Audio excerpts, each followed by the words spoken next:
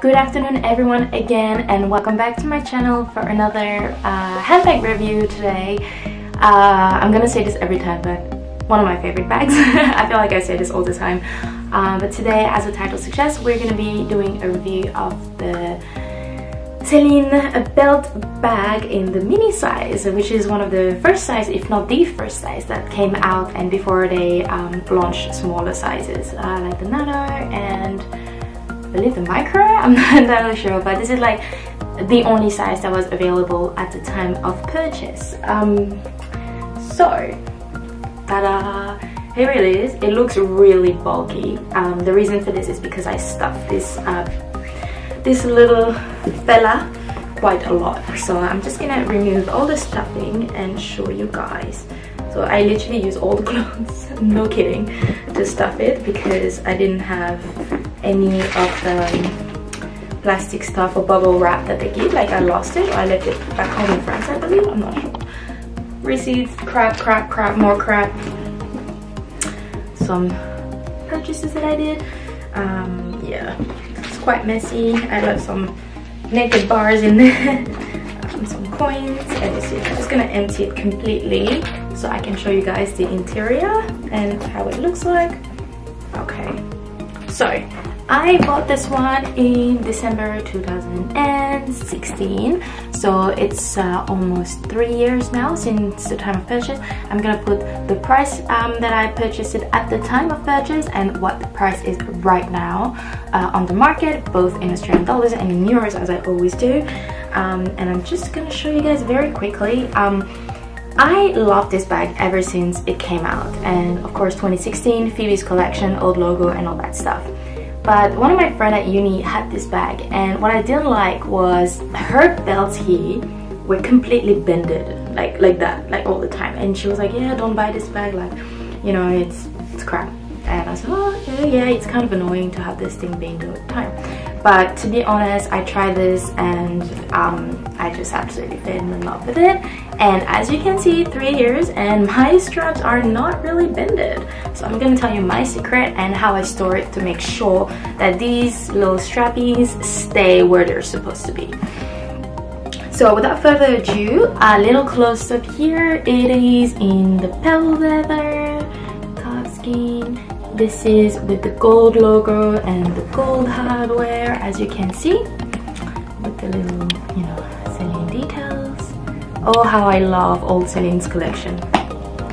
This is the flap when I open it. The little claps that a lot of people complain about. It is kind of annoying sometimes to close it, I'm not going to lie. This is the color grey in Gris Souris. Which seems to be one of my favorite color at Celine, because my nano is also in this color. I love grey bags, I'm not gonna lie. Like, some people just swear by black bags, I swear by grey bags, seriously. And at the back here, you have this roomy flap. Usually put my phone, and you have some feet. Now, as you can see, it's been 3 years and I never removed the plastics. This was done intentionally because this bag, I put it on the floor, and I thought at least if I keep the plastic until they're just gone, and then it will preserve my feet from being completely ruined. So I left it there. This is how it looks. I'm just going to close it. Oh yeah, and the inside you have 2 small flaps. Put some receipts in there, which are in the like textured leather, and then you have the suede leather all the way around. So as you can see, it is super roomy, like holy crap, you can fit a lot. It's got a zip that I never ever close, never, maybe I should, but I normally just close the flap here. Ta-da! So this is how the bag looks like when it's closed, yay! There you go. I absolutely love this bag, and to be honest, it's probably too big. I like to pack light. It's probably too big for what I carry like on a daily basis, as in what are my essentials. So yeah, I'm gonna show you in a moment what I put in there, but before that I want to show you what I purchased a couple of months back specifically for this bag. This is one of Dior's new Tweedies, if I should say.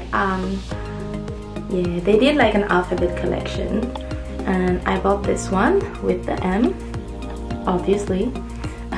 And I think it's so pretty.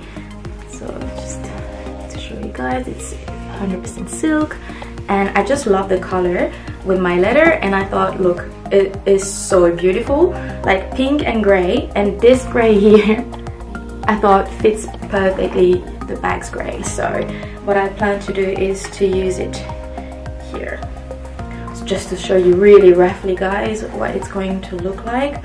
But I thought this would be the perfect color. What do you think? I thought this was the perfect match. But anyway, just a little side note here. So that's why I kept this one inside the bag, because I knew that I wanted to use it. I've used this bag, just last one here, I just love this. I've used this bag a lot, probably one of my most used ones. Ever since I bought it, I stuffed it maybe a bit too much, so that's why now I keep it really stuffy, to make sure that it keeps the shape, because I feel like sometimes I overstuffed it and it kind of lost the shape on the sides here. But I've really used this bag a lot, and I love the look of it. I love the quality of it. Price point compared to, this is probably the same price as my extra mini Chanel, you know, so, but it's so much bigger, it's all leather, it's really durable. I'm just gonna show you quickly what I carry every day. So as usual, my long wallet, my keys, hand cream sometimes, winter's coming, sunglasses, it's still sunny out here, and a lip balm. Sometimes I carry my bag perfume. I couldn't find it, I think I lost it. And my card holder, my phone here on the bed, and that's it. That's usually, I don't need any more than this. And to be honest, I'm gonna show you, it's so empty, so empty. Can still fit more, but because there's a lot of material and everything, it is quite heavy already. So if you don't wanna, I know you can fit a lot, and I know that we all tend to overfill our bags, but if you don't need anything else, don't put anything else, because it's so heavy. Yes, it's half empty, but it's so damn heavy. Like, you don't want to be carrying much more than you need. So this is about what I need here, and that's enough for me, and I don't want to carry more because it's just too heavy for me anyway. And I know that you can carry it like this, but I normally carry it on my shoulders, and this is already quite heavy, so I don't need anything else. I'm not gonna put anything else. So my secret to how to keep the belt straight is to, the way I store my bags is, Celine has given us a dust bag every time we buy something. I don't have it with me here actually, I use like a tote bag, but what I normally do is I take my Celine dust bag, so this is how I do it when I'm back home in France, and I reverse it. I'm not sure how to explain this, but okay, I'm just gonna take another bag to show you guys, because literally, like, I don't know how to explain this. So this is a Saint Laurent dust bag, but you know how normally you put your bag inside, right? I do like this, and I cover, hope this is big enough to show you, I cover like so. So this one is a bit too small for my Celine, but this is how I do it. So from the top, and then the open side will be in the bottom. So I cover my bag from the dust still, but I don't need to tuck the belts in the dust bag, if that makes sense. Then what I do is, this is the only bag that I normally put either like on the shelf or somewhere where the belts can actually be hanging, so that I don't need to sit it like this. So if the table's there, then I'll just be hanging the belts purposely so that they're not hanging. And this is how I store this bag ever since I got it, and I never had the problem of the bended straps. So if you don't want the straps to be bended, or if you don't want them even, you know, in this direction, just put your dust bag upside down so that the open is from the bottom, so you don't need to tuck the belts in.